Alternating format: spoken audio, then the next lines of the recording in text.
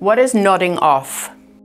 Nodding off, or also sometimes known as nodding out, is the term used when somebody has been using an excessive amount of drugs and they appear to be falling asleep. Oftentimes it can be even in an upright type of position, so they look like they are just drowsy and falling asleep. Their eyes may roll back and then they just sort of look like they're sleeping, and they need to be roused. You're typically not going to see nodding out or nodding off with drugs such as cocaine, because they are stimulants that tend to make you a little bit more awake and wired. Nodding out is something that you will typically see with somebody who has used drugs like heroin or opioids, and also benzodiazepines and also alcohol.